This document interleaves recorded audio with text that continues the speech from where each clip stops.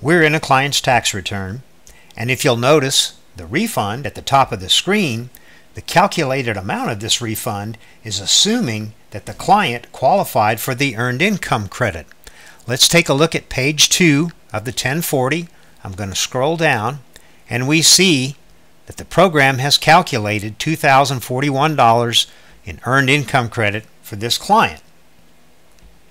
At this point, we haven't filled out the 8867 EIC due diligence form. So where is this form located? When do we complete it?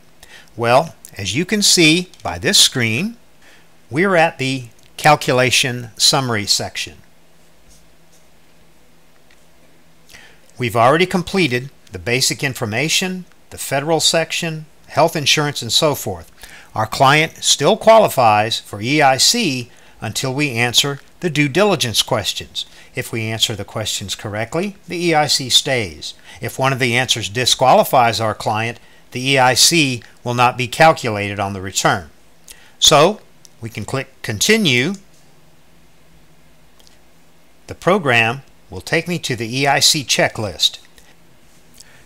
And for purposes of this demonstration, I'm going to answer the question so that my client will receive the earned income credit. Was the taxpayer spouse a non-resident alien for any part of the year? No. Is the taxpayer spouse a qualifying child of another person? No.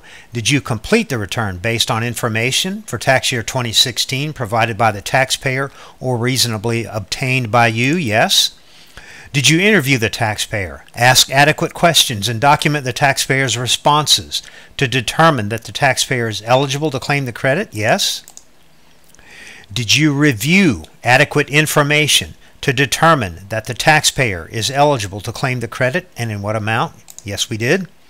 Did any information provided by the taxpayer, a third party, or reasonably known to you in connection with preparing the return appear to be incorrect? Now you want to be careful with this one. We've been answering yes all the way through. This one we want to answer no.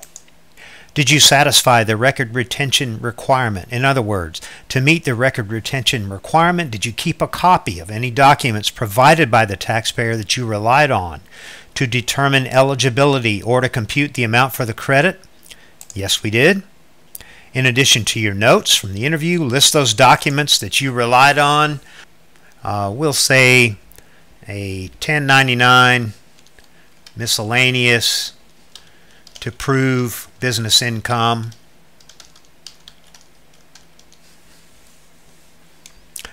Did you ask the taxpayer whether he or she could provide documentation to substantiate eligibility for and the amount of the credit claimed on the return? Yes, we did. Did you ask the taxpayer if any credits were disallowed or reduced in a prior year? Yes, we did. Were any of these credits disallowed? Again, you need to be careful with this question. We want to answer this one no. We have a qualifying child on the return. Elizabeth, is this child currently or intended to be a qualifying child on any other individual's tax return? No. Did you explain to the taxpayer the rules about claiming EIC when a child is the qualifying child of more than one person? Yes, we did.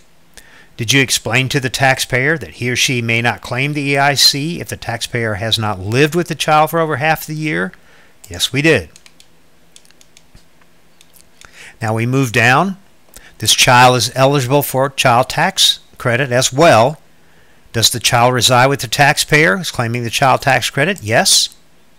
Have you determined that the taxpayer has not released the claim to another person? Yes.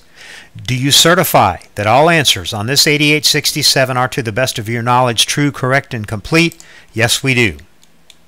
And then I'm told that I've complied with all the due diligence requirements. I'm going to click Continue. The program is determining eligibility,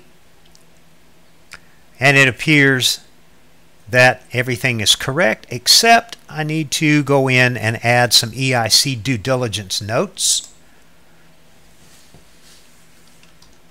I'll give the notes a title.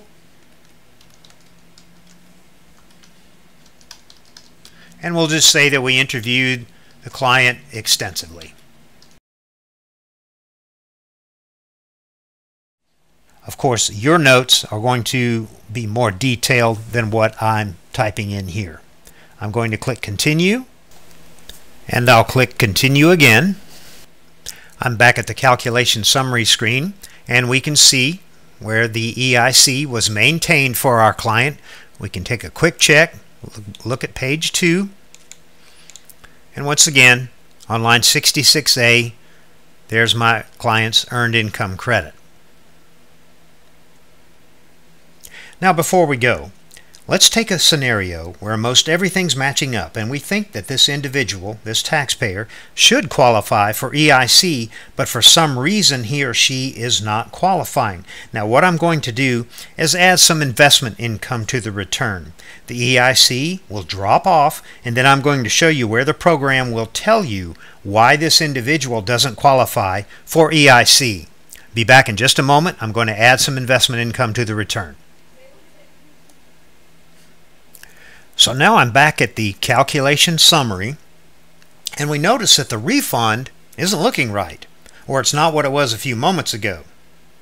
So in the calculation summary, what is the screen telling us here?